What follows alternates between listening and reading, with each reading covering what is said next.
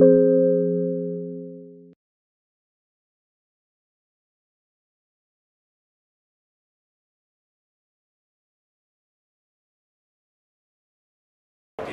in an organisation, they often find straight away a barrier, because somebody in a room will say to them, "Oh, I don't like it, won't work for me," without really thinking, does this work for a group of customers somewhere? Have we thought about the customer? Have we thought what that group of customers who isn't me? So that's the note of caution and the reason for doing that exercise. So it was pleasing to say that you did actually go through the thought process. I think often what a lot of programs suggest, innovative programs suggest, is you go straight to this, the solution, and then once you've really decided you like the solution, then work back on the negatives. It's very easy if you go, let's work through all the problems, you never deliver anything because it's destroyed, or the scope of it's changed by the time you're delivering something. It's nothing like what you intended. Okay, so I'll just share with you next, very quick whistle-stop tour, and you'll just have to take my word for it because I'm not going to evidence all of this. But at Aviva we spend a huge amount of money talking to customers all of the time to try and find out what on earth it is that they believe, want, choose, etc. And I just wanted to share this with you. I think some of it hopefully will resonate with you because customers' needs, wants, I think, actually often stay the same, whatever marketplace you're in. So, first one, this actually underpins some of our strategy as well now. So, keep it simple, black and white, just keep it simple. People are feeling time poor at the moment, they don't want complexity, they want organisations to help them strip this out of their lives. Everybody wants to be treated like an individual, not as a number, not as a case. They want to be treated as an individual. They want to be able to personalise what they're getting. They want to be able to almost design, in some cases, the product to suit exactly what they want, not what the company has provided them with. And so you're seeing this more and more. Those companies that allow customisation or complete bespoking often appeal to customers. But it doesn't have to be that far. It can be just that there's more choices within a product that you're offering, just to allow the customer to feel that they're in control.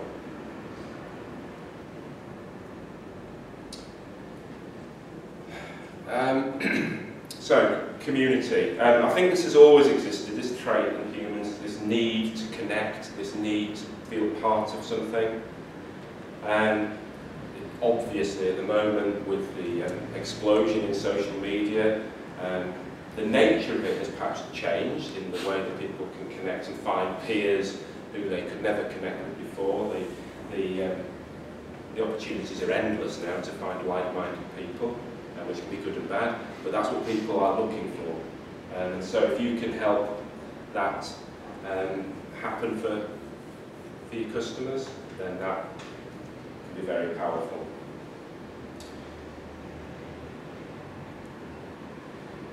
And then we're finding this particularly in our industry, financial services. Customers, there's been a massive change, first of all. You may or may not be aware of this in financial services, where there's something called the Retail Distribution Review. A lot of products used to be sold by advisors to their clients. So they selected products from a range of different providers, advised their clients what to take, and that's what they took. Now, many customers resent that process, but just didn't really know how to undertake it themselves. It's actually difficult, perhaps, to get into the right arena to do that yourself. But there is a desire out there that we're noticing that people want to be able to self-serve, or at least understand better what they're about to do. They may then choose whether they're going to take advice. So again, technology is enabling this through explosion in websites, which is heading in this direction, guiding people, dangerous word in our industry, people are very nervous about it, but nonetheless, this is a customer desire. People like to be in control of what they're doing. They don't like it when they feel out of control. So that's where we're heading, and that's some of the underlying factors that we're considering on an everyday basis now. Because we've had quite a debate internally about, well, is that genuinely innovative or not? And so that is why I'm asking the question, because I think actually you might recognise the debate between new versus improved. And this is something I didn't know. So actually, around the world, the definition changes. And the belief of what is innovative changes. So, some people think it's improved. I think we touched on that in the room, that it's actually, you've improved something or changed something that was already there. And other people would say, no, it's new. But that's really important for us in Aviva. That's actually really important, because different markets that we operate in will have a different take on innovation, which I didn't even think about until I saw some of this study that came out recently. So you've got to pay attention to that when you're thinking about your innovation programs. My final, I think it's my final-ish thought on innovation is just who are we competing against when we're considering our own innovation programs, our own organisation. And actually we're competing against everyone and everything, I think, in terms of innovation. Because once a customer's seen something from a provider, either in your market or elsewhere, that builds an expectation that that is possible, and that's what they're looking for. So when people talk about examples of organisations, some of the classic ones come out, like Apple's always mentioned, Amazon's always mentioned. If you do a quick scroll in any room like this, those examples come out about innovative organisations, whether you agree or not. They are mentioned by customers because they like the experience that they're getting from those organisations. It's matched their need in a way that they really like. So you're competing, unfortunately, against a broader market than the immediate competitors, I would argue. So once they've seen it, they want it. So once you've had the good burger, you don't want the rubbish one. You see what I mean? You expect it. It's no longer good enough to provide the old service. So to conclude what we're looking for, that's my definition of it really. I think it captures both. It's not only new, but it's actually serving those existing needs. I think I mentioned that earlier. The existing needs of people generally stay the same. It's just the way that they expect to be served is important. Okay, so I mentioned I'd tell you about the customer cup.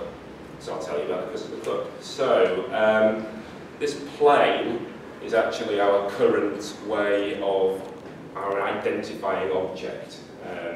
It's designed to really express where we think ideas start, which is a doodle on a bit of paper, a scribbled note to yourself.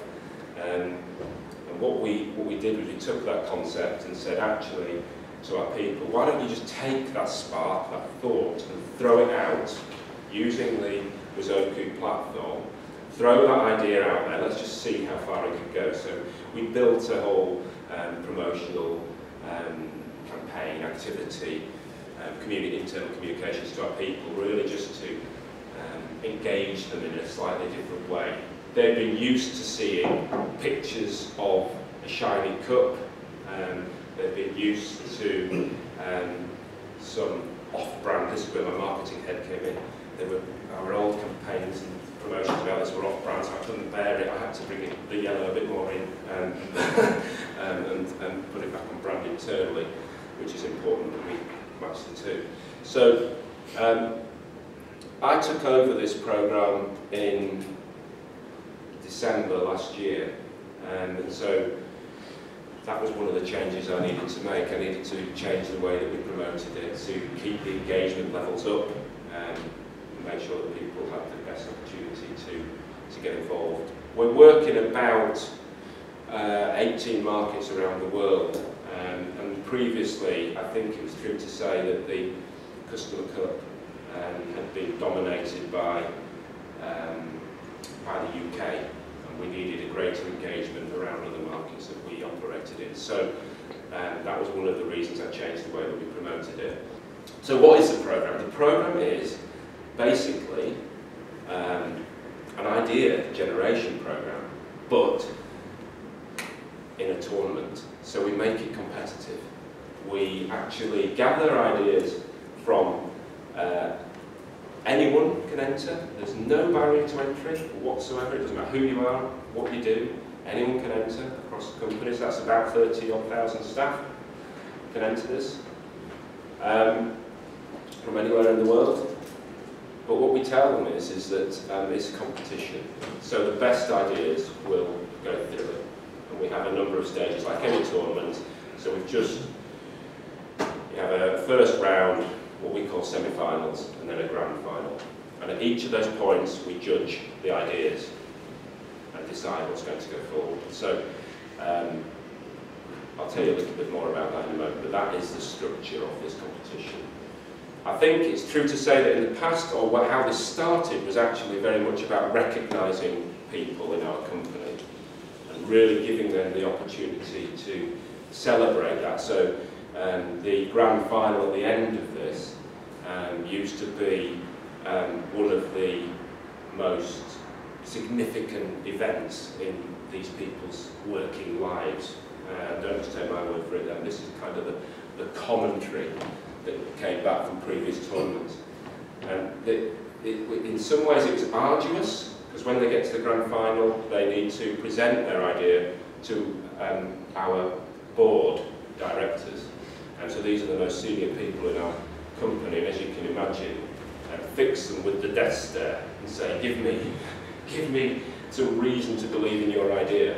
And so it's quite daunting for that person who was previously potentially only ever been in the background working in an IT department or as being customer facing, but never been asked to present to this level of person in the company. But they're treated like VIPs. It's a 3-day event, and normally it's somewhere quite fantastic in terms of location. So people loved it, and I've always loved it, but I had to change it because people challenge the budget, so we've had a smaller budget to work on. There's less people running it, it's just me. Used to be 4 people, so the usual process in every company is to keep looking for efficiency, isn't it? And so that's why I say I needed to change some things. But the concept of the competition continues, and we are still having the grand final, just with a slightly small budget, but they will never notice. I will. So one of the differences this time round is that we've asked the first round to be judged by the CEO of their market. So up to that point, they haven't had a huge amount of support. But if the CEO likes it or thinks there's some legs in it, and we gave guidance on how they should be assessing the ideas, making sure it sort of thinks back to our strategy, just in the way that they presented the idea, how collaborative they've been on the idea, things like that. So we asked our CEOs to judge it. So in terms of support, we've told the CEOs, if you put an idea through to the next round, you're in effect sponsoring it. Because they have seen it, the difference this time round is that the senior person in the market that those people work in know about it. In the past, often the customer cup ideas could be going on, and those senior people who might be needed to give them some help in terms of resource or deliver it in their market, if it's liked at the grand final, suddenly found themselves with potentially a problem because they just haven't geared themselves up for that activity. So it's important that the CEOs are involved, I think, and are now aware that something's happening in their market. Whether they actually seek that or sought that in the first round. I think it was mixed. It was there, available, it's open, again, it was an open platform, and it's open for everybody to see. Anyone can see any idea at any time, they can search out ideas. How many people did that, I'm not so sure, but it was possible. And one of the things that we certainly wanted to do this time around was make sure that it was as open as possible. Because in the past, I think that it was possible for a team to get involved in a custom cup idea, build on it, totally engrossed in it, get to the grand final. People literally 2 desks away from them would have no idea, because it was all sorts of hidden. It wasn't open, it wasn't accessible to anyone who wanted to look at it in the company. So that was something we wanted to make sure was possible. And the legacy of all of this will be that the ideas will remain open and there for everyone to see if they want to.